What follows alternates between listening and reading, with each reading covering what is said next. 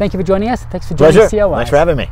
Now, you've been in the telecommunications industry for 20 years now, and you joined SEACOM in 2012.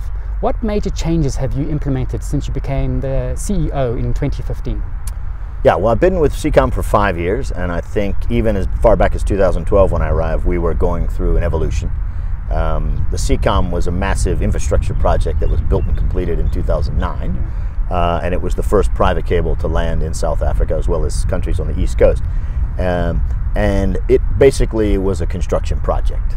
And I think the changes from 2009 to 2012, and when I joined, was the company needed to transition from an infrastructure project to a network service provider.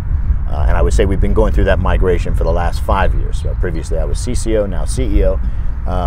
But in the last 2 years, the biggest change has been once we had a platform on the network up that was greater than just the linear SEACOM cable path. We added some wax capacity, made some investments on the West Coast. We added in some capacity onto other cable systems.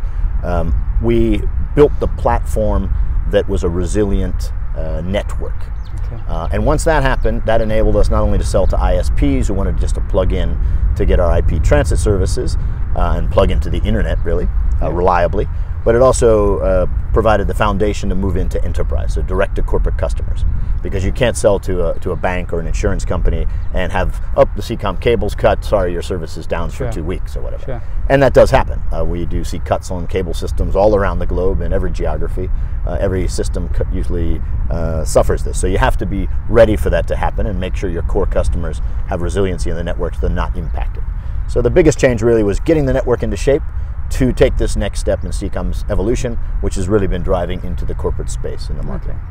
And SEACOM laid the first subsea cable, which stretches on the eastern and southern coastlines of Africa. How has that affected communication or telecommunications in Africa as a whole?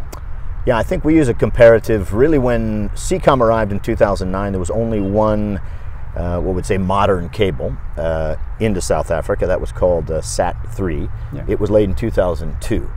But obviously at that time there was kind of an incumbent provider who, while he had that cable capacity, didn't necessarily disperse it into the marketplace. So most customers were using satellite technology to get links up for the internet connection. And I would say the biggest impact was at that price point, people were paying $5,000 US per megabit.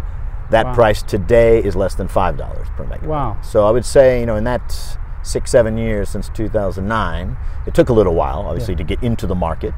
That's been the biggest change. And I think if you can't get the cost down to where it's accessible for people, then they won't be able to use it. And that was really what was happening. So I think our biggest change is really to bring down the cost of the data transmission infrastructure so that we can provide a better price that allows more adoption. And what are the challenges that you have getting into emerging markets?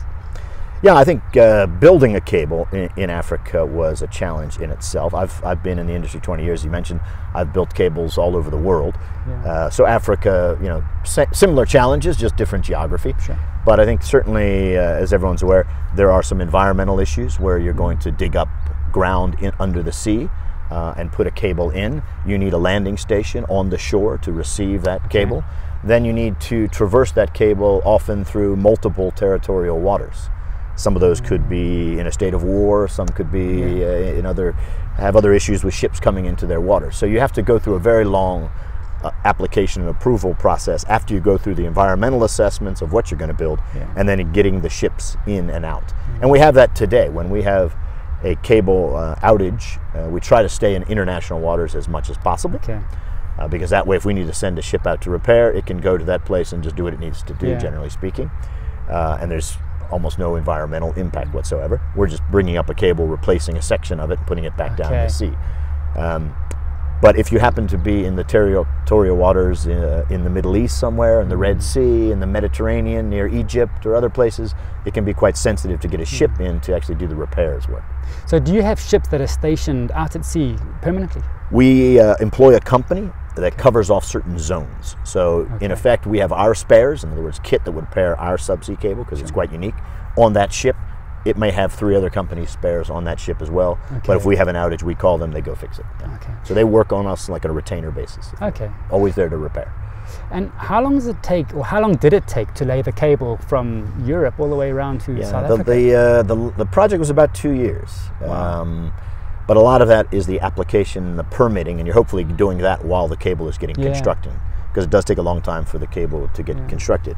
Once the cable is on the ship and is getting deployed, the things that take the longest are usually the shore end.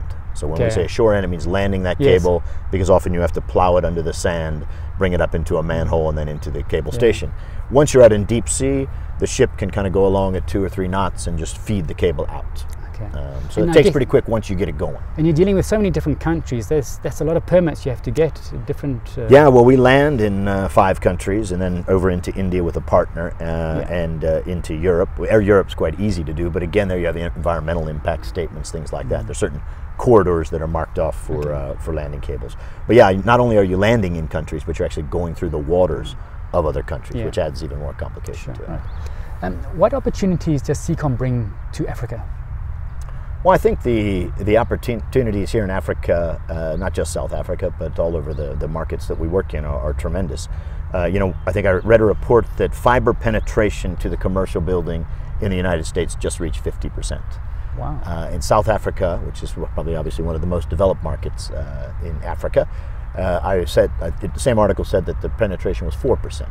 Wow. Okay. So I think, you know, that alone says, you know, there's a long way to go. I mean, we kind of believe in fiber, at least, and when you really talk about cloud applications and larger corporations wanting to do things going forward, fiber is necessary just to get the cost of the transmission of data down, as well as the reliability of the connections. I think for home users, that's a different story. I was talking about commercial space. So we're focused on actually continuing to support our service provider customers and partners, so that they can grow their business. They may be offering services to the home or services to the consumer, but we are predominantly focused on guys who really want large-scale bandwidth, scalable bandwidth, and international connectivity that can enable cloud-based applications. So we're kind of targeting kind of the middle to larger corporates in the marketplace, and I think we see a huge opportunity there that will continue to grow, just because we see everywhere that the bandwidth requirements continue to grow, and the services that you can layer on top of that continue to grow. Well, you just answered my final question. Where do you see SEACOM in the future?